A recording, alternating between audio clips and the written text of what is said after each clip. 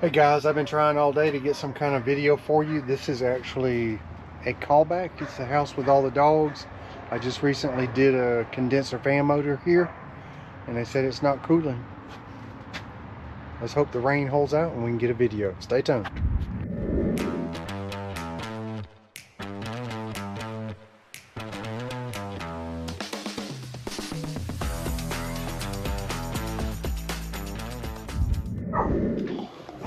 Go ahead.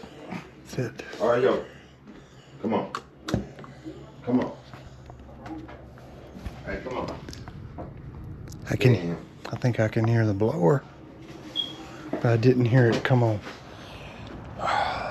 Let's see what it is this time.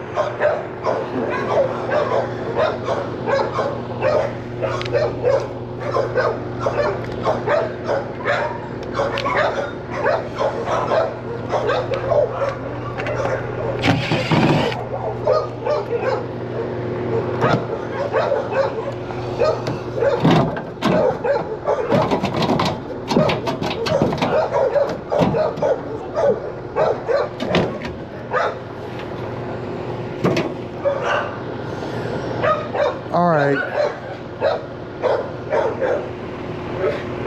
I hope these dogs calm down a little bit.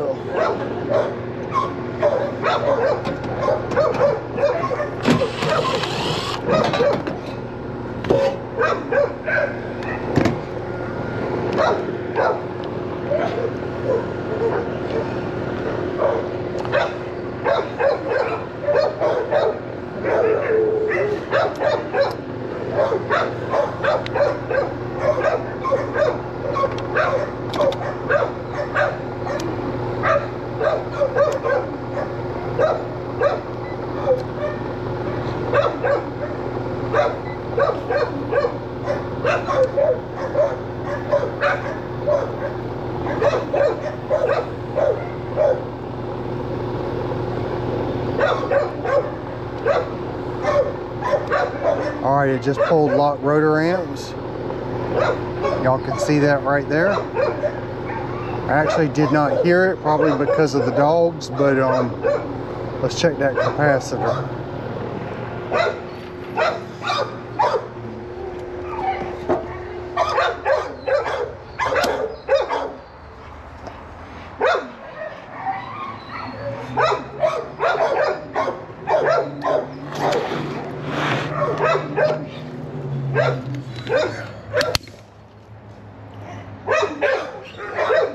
What?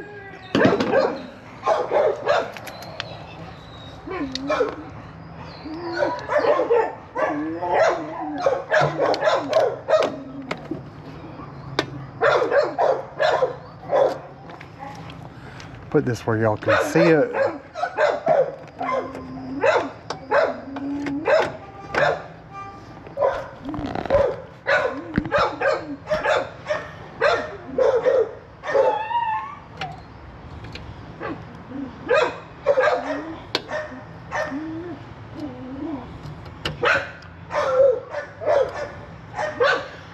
Y'all see that?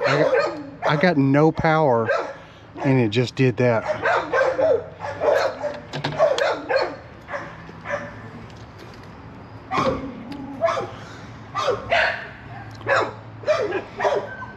Everything's plugged up.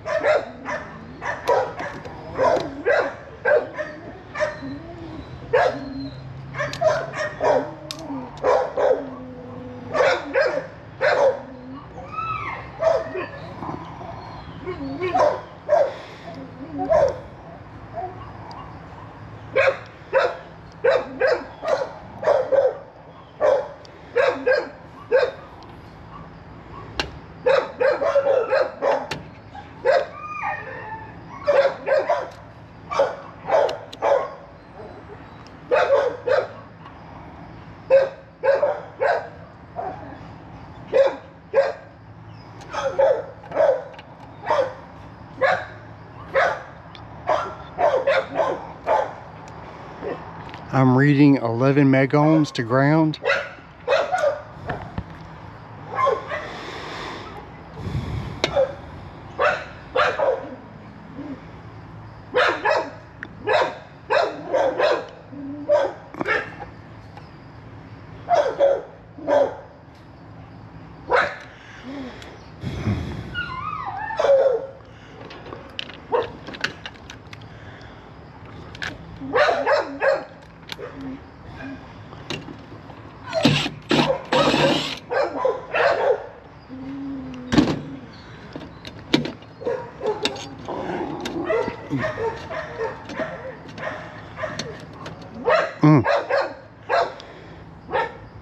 Look at that.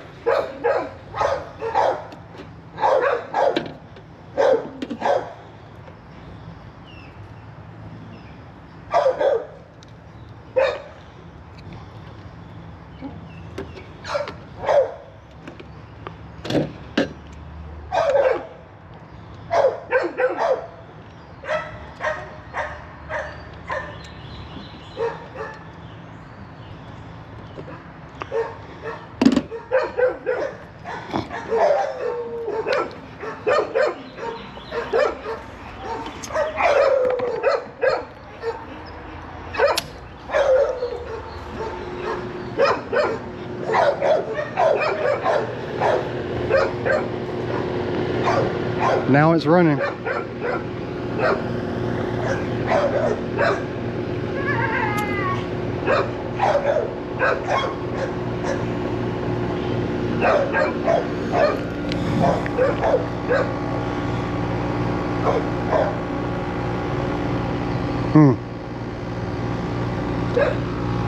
Let's check pressures while we're here.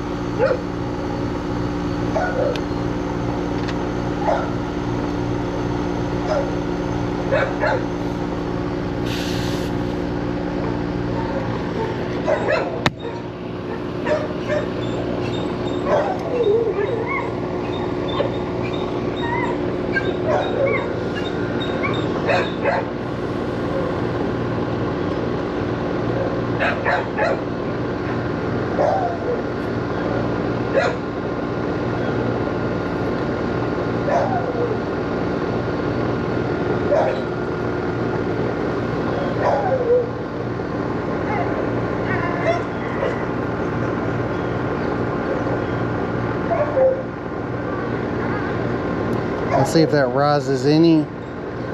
It is kind of cool out here.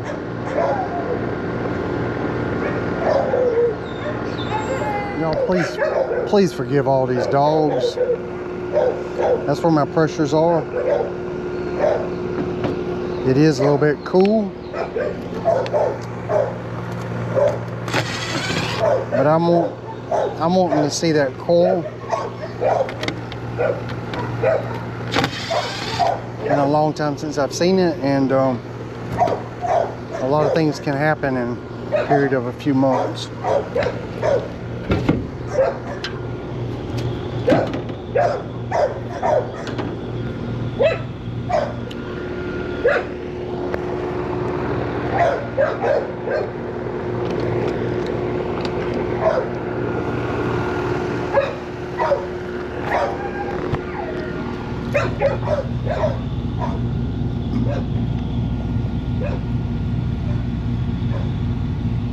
It actually looks pretty good.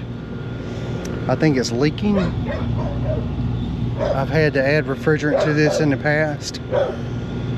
I believe it's 422, and I don't have any of that with me.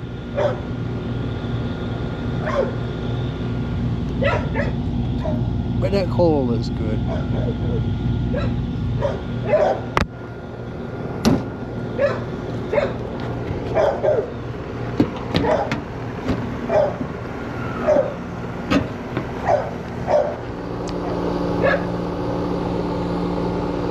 I'm gonna leave this one alone.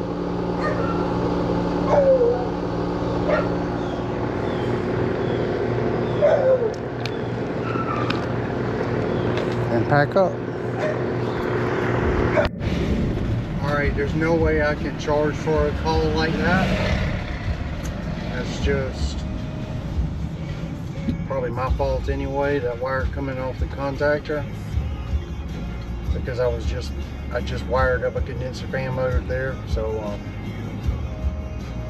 just one of those things. But it did show why you need to discharge a capacitor before you check it. Thanks for watching, guys. I hope you enjoyed. If you did, how about like and subscribe? And I'll catch you on the next one.